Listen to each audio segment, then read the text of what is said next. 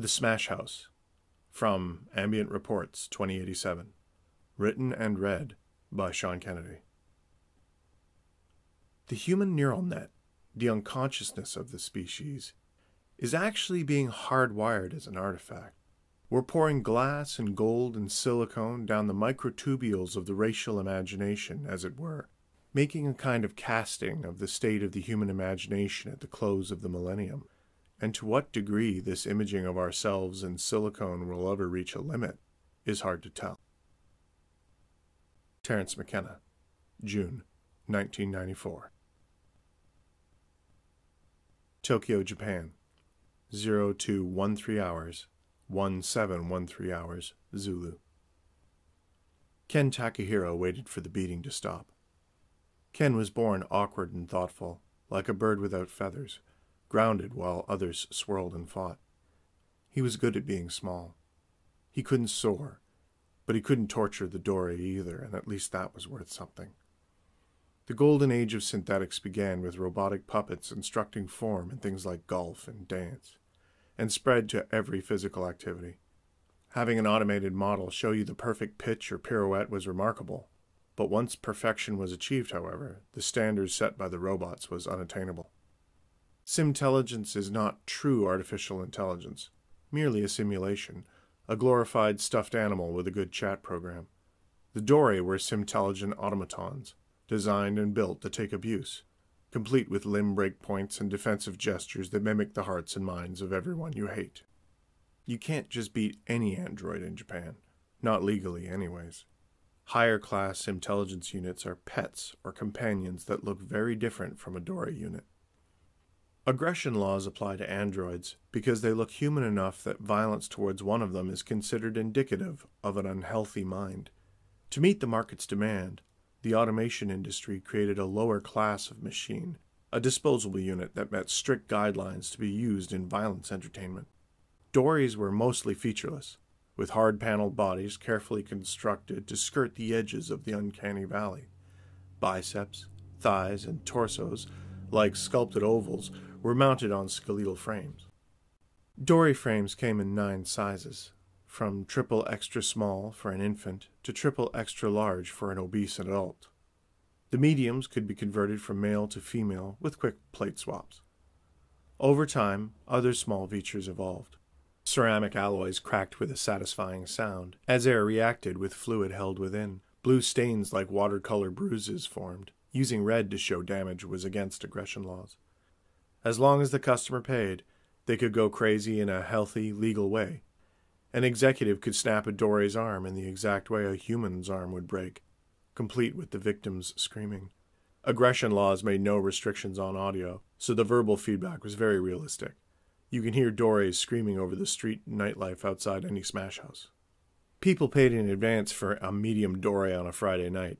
The mediums were always in demand. One could never have too many breast panels. With the damage dealt every night, these units needed to be repaired. Human labor was still cheaper by a margin and more reliable by a mile.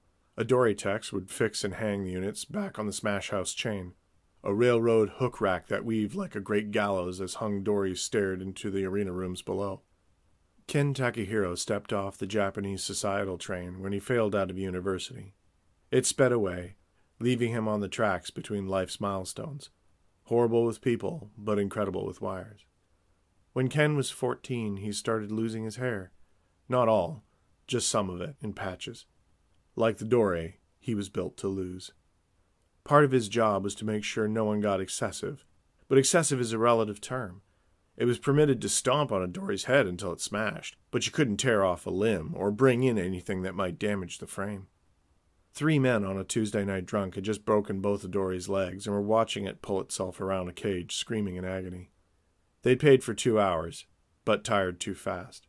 After stomping on the wounded Dory's neck, they staggered down the victory hallway, throwing their gloves in a sweat bucket on their way to another adventure. Ken pulled a long blue plastic tote out to gather the dead. From his concrete workshop, a few meters wide and a few more long, Ken started his shift each night under the bare bulbs and worked, fixing panels as people broke them. Part mechanic, part mortician, he picked up the Dory and gently laid it in the rolling bin. The dory's body only appeared limp and broken. It was powered by a nearly indestructible thorium reactor encased in its skeletal chassis. His tenderness was a matter of respect, an echo of human decency.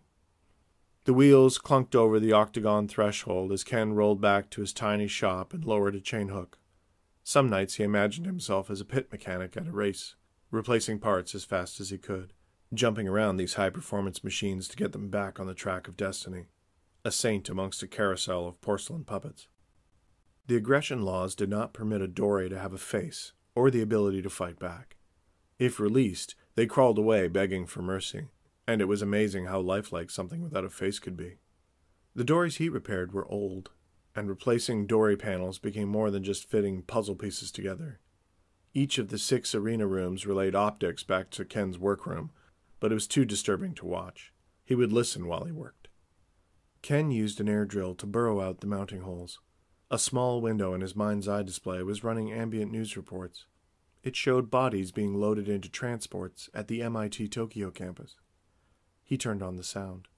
Mass suicide of 56 students today. This has brought a new round of cries for tougher thought crime designation for the zero-day revolution. The victims were amongst the best and brightest in neural networking and emergent anomalies. Faculty at MIT Tokyo are in stunned silence. The tragic mass suicide was committed by the members of the Synthetic Cognition Division. Investigations... Ken willed the sound back off. How could they do that? Why? The rest of the ambient reports showed the same technophobic ideas, repackaged into acceptable hatred. Simtelligence can mimic the brain's computational power, but not replace it. The complexity and power of the brain can be replicated, but the problem is that true artificial consciousness, the ghost in the machine, cannot be engineered, only modeled. When memories act on the mind, a spider web of neural flashes can be mapped in real time, but the spark, the source of those patterns, the consciousness, remains elusive. One theory was that the spark of cognition couldn't be found because it wasn't in the brain. Reality is like a screen, and our consciousness is merely broadcast onto it.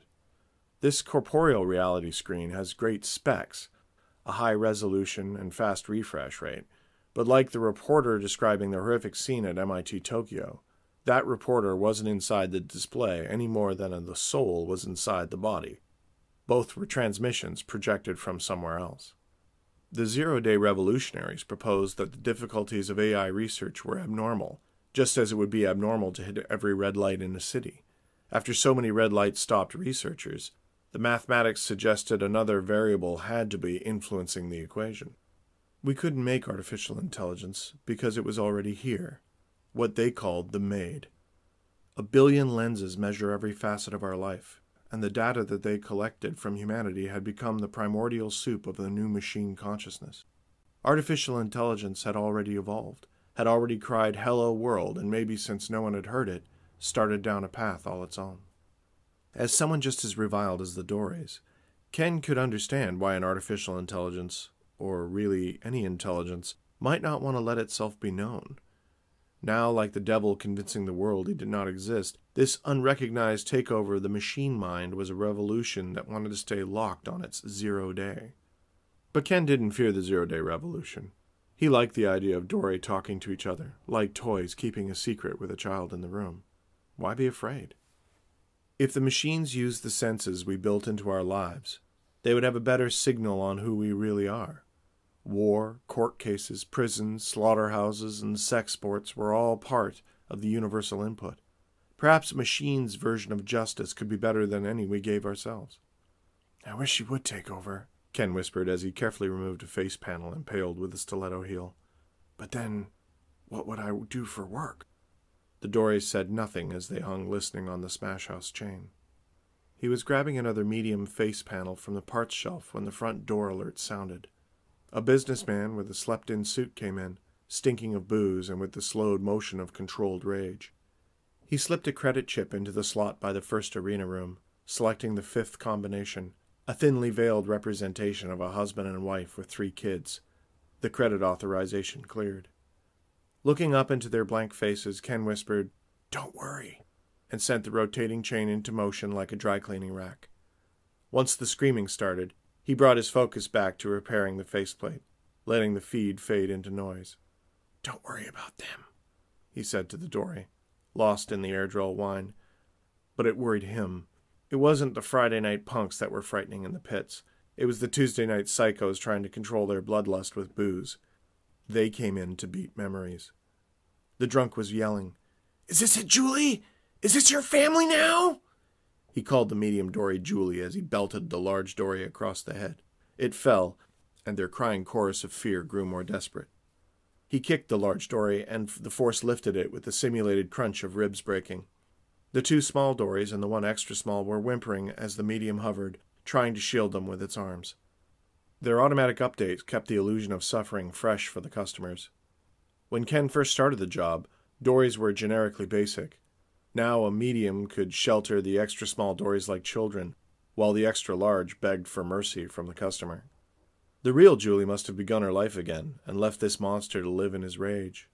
Whoever Julie was, she had 2 kids and a new man who loved her, and now a small child. A child whose life the drunk suit would never be part of. He raised his knee to shoulder height before driving it down on the large dory's neck.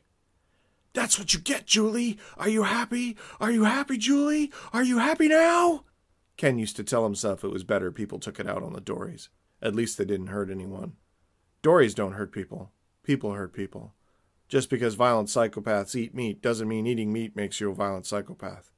And so on. He buried his disgust under rationalization, believing the feeling would go away. It did most of the time. It would go away faster if people like Julie's hater would stop showing up on Tuesday nights with heads full of wrath. These people were hurting themselves with every hit. They needed more, never beating hard enough to stop the pain. The drunk suit didn't believe in himself anymore, so he needed to beat Julie's family to death. Ken wiped off the dory's new faceplate and smiled. "There you go, off to sleep," he said, and activated the smash house chain, letting the dory take its place to watch from the rafters as a fresh hook came down. Ken reached into the blue bin and put another medium like Julie on the hook. He turned again to the parts shelf. "Not to worry, my dear," he said over his shoulder.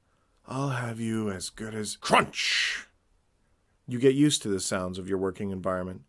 You can tell the subtle differences in hammer blows on a construction site. Eventually, even tell who wielded the hammer, and perhaps the kind of hammer it was, all by sound alone. After years as a dory tech, Ken heard every possible kind of impact. Elbow strikes, stomps, choking screams. All of these noises were part of his environment.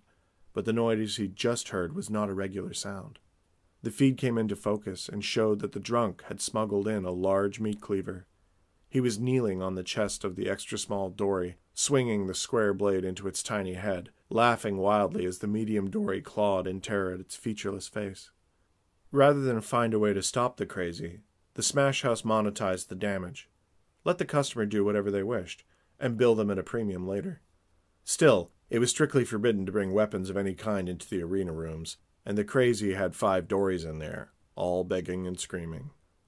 The dory's thorium reactors were impossible to crack without power tools, but a metal cleaver could damage the dory's chassis, and those were not parts he stocked. "I won't be able to fix them." In a wash of anger, Ken grabbed a master key and felt the righteousness of his task. He tried to leave his shop, but the automatic door didn't open on his approach. He strong-armed it open, but as he left his workshop, he heard a feminine voice coming from the wheeled blue bin. "No, please." A dory was still online, still repeating the victim phrases with other bodies piled on top. But Ken's sparked rage was fueled by something else now. Ken hated the reasons and rationalizations that made this okay. The machines were the only things that gave his life meaning. Ken reached the arena door high with anger, but again the electronic lock failed. "This place is falling apart," he thought, and fumbled with the override. After some resistance, he finally heard a click and pulled the door open. Brightness flushed out the carefully designed fight lighting.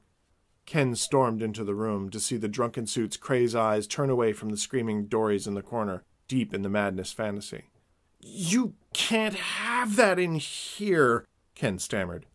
The drunk staggered before backhanding Ken in the head, the blunt spine of the meat cleaver striking Ken's temple, making his vision a hood of white sparks as the floor rushed to meet him. "Why?" Ken thought as he collapsed, wet with blood. Semi-conscious, he suddenly heard a male voice screaming. Ken briefly focused on the large, deactivated Dory who was on the floor beside him. "Who's screaming?" he thought, straining with the slow warmth. He tried to lift his head, but it was too heavy. "No! Please!" The drunk's cry was cut off. Then came a guttural gasp, and a sound like water splashing on the floor. Just before Ken fell unconscious, he heard Julie say, "You are loved, Ken Takahiro." The end.